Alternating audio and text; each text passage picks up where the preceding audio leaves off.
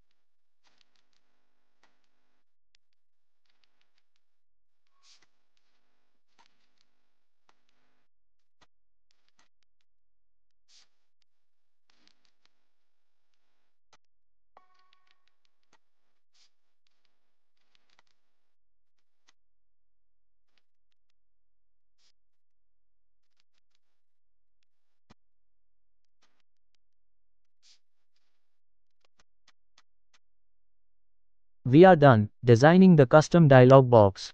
Now open the class file so that we can give functionality to our custom dialog box. Let's declare the necessary variables.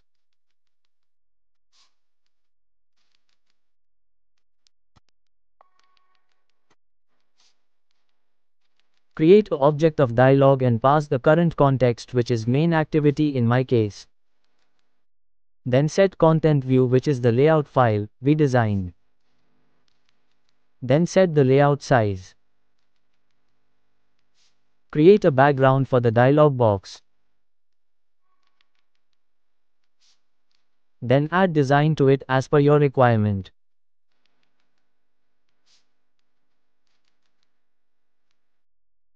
Now you can add the created background to the dialog box. I am going to set cancel able as false, which means if the user click outside the dialog box will not disappear. Now initialize cancel and logout button. Then set on click listener on cancel button. Inside that we will simply set dismiss function, which will close the dialog box. Now set on click listener on btn dialog logout. Then move the logout button code to btn dialog logout, which will execute if user presses logout on dialog box. And inside btn logout, just enter dialog.show, which will show the dialog box to the user once user clicks on btn logout. Also add dialog.dismiss. To dismiss the dialog box after logging out user. We are done coding, let's test the app.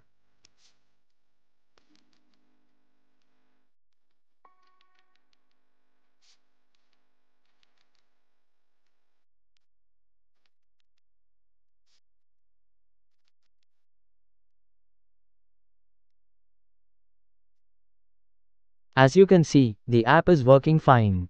I hope this video was helpful for you. Please like, share and subscribe.